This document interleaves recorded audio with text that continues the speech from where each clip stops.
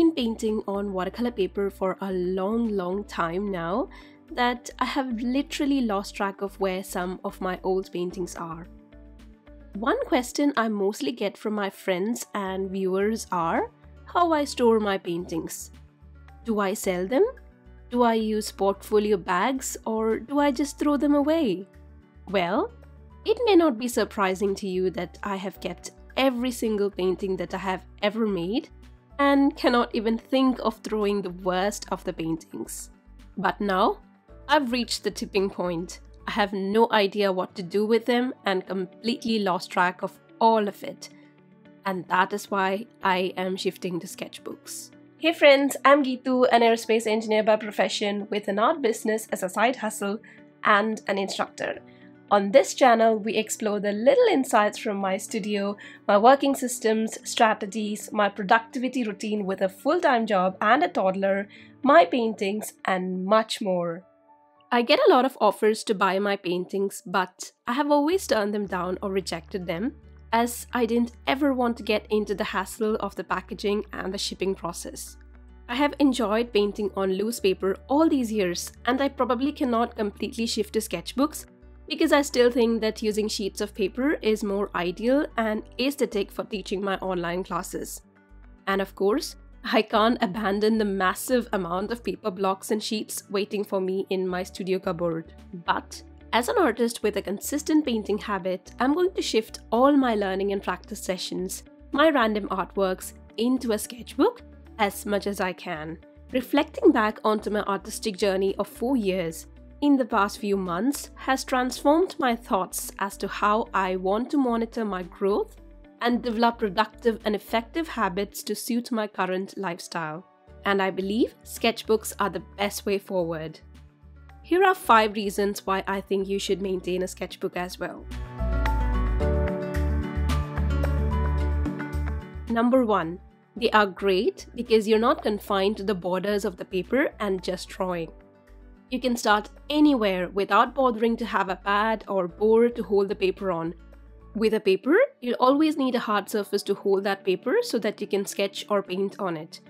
I mostly use this acrylic board or wooden board to hold my paper on because I've been working with wet-on-wet watercolor techniques for a long time and it has become my go-to technique.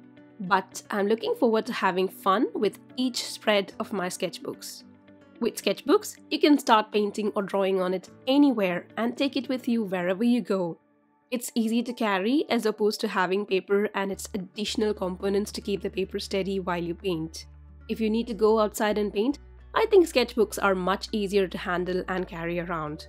I have had travel sketchbooks in the past and I have experienced firsthand how easy they are to use. I haven't painted outside in a long time, so I kind of lost that travel sketchbook habit in the last few months. But I'm sure that with my new aim, I'll find places to go just so that I can take my sketchbook with me to paint outside in real time. Number 2. Sketchbooks are the best way and the best place to explore and experiment different mediums, study different techniques, create and test various color palettes, design therapeutic patterns, and to keep a huge collection of illustrations that keeps you inspired and motivated at the same time. When I was painting with sketchbooks, I had this preconceived notion that each of my sketchbooks should be dedicated to a certain topic, and whenever I revisited that topic again, I'll get back to that sketchbook. And for this reason, I have tons of sketchbooks which I have started and not completed. I have completely changed my mindset now, and will definitely need to get back and finish each of these sketchbooks, but of course, I won't limit myself to a single topic on each of these. Keeping a sketchbook also creates great habits to boost your creativity. When you are dedicating time for sketchbook practice in a day or week, you're actually dedicating time for yourself and your creative growth. I think it is the place where the best ideas will be born because you're not pressurized to create on a large blank sheet of paper. If indeed you create a masterpiece on the sketchbook page, you can always shift it to a larger format. Number 3. Sketchbooks are a great way to create goals for your art career. If you want to get better in a certain technique or a certain medium, your sketchbooks will be there to help you practice. You can create a goal for every single page of the sketchbook or the sketchbook as a whole. But I think it is best to set yourself up with the goal to complete one spread of the sketchbook every day or maybe every 2 days.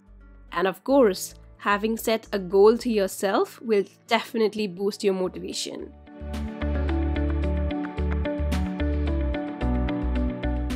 Number 4.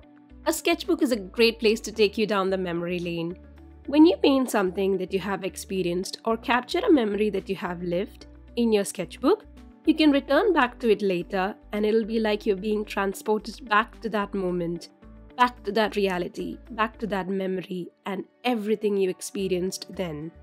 The second way is that it's your growth that is reflected on the pages of the sketchbook. While a stack of papers can be disorganized, a sketchbook will be like a timeline for your work and show your progress each day that you worked on it. You'll be able to see how much you have grown and how your art and art style has changed over time. It'll be like your little time machine that takes you back to the journey you've been through with your art. I did try to create a little time machine of my own with the paintings I did on paper.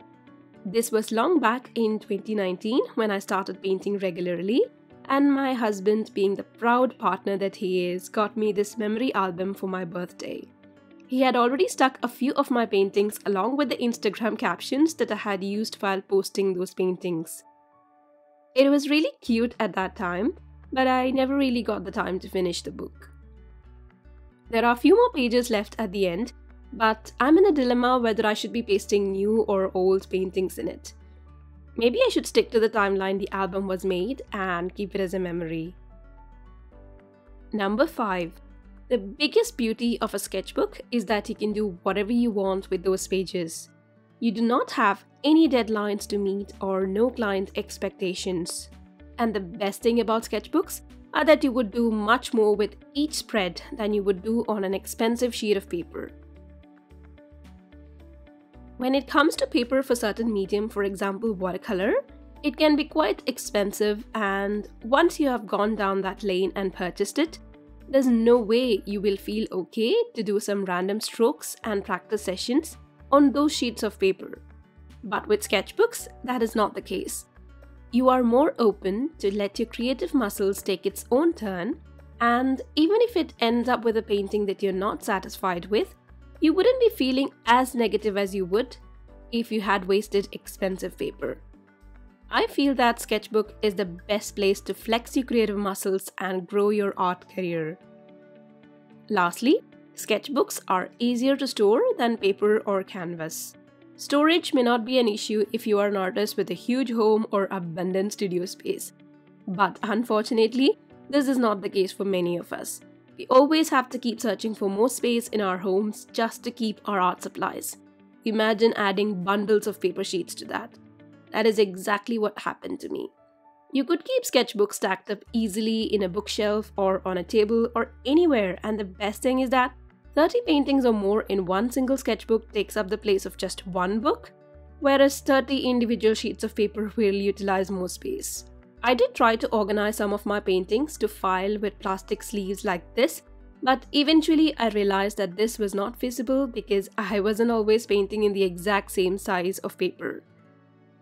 This was a 100 sleeve folder and it ended up being bulky and heavy as soon as I filled in just half the number of sleeves. Also, since I couldn't store the paintings by date as the sizes I painted on were different, the whole thing was completely disorganized. However, I adore this painting storage file of mine. If you're still someone who prefers to paint on paper over sketchbook, this is the one that you could store your paintings. With canvas, it is a whole different issue and I don't even know how to suggest a solution for that. Also, this Ivar trolley from IKEA is where I have been storing all my paintings till now. But as you can see, it is already full and there will be more paintings on paper that I'll be doing for my Skillshare classes and YouTube videos. I definitely will need space to accommodate them in here. With regards to sketchbooks, I'm a big hoarder and keep getting new sketchbooks when I see something good or a good deal somewhere. For example, when I traveled to India last time, I bought few handmade A4 size sketchbooks with watercolor paper on them because I knew I couldn't get them easily in the UK. And I couldn't resist myself from getting these paint every surface sketchbooks from Blue Pine Arts when they launched this. So I am now stuck with a massive collection of unused and unfinished sketchbooks, and I really want to get to it. Obviously, everyone has their own preferences, likes and dislikes when it comes to paintings. So let me know whether I have managed to convince you that sketchbooks are good enough. Also, I want to know what kind of person you are. Do you paint on sketchbooks already? Or do you paint on paper or canvas? Whatever it is, let me know in the comments down below how you organize them. Now that I'm consistently posting on YouTube, it would be really great if you can subscribe to my channel and support the same. See you in my next video.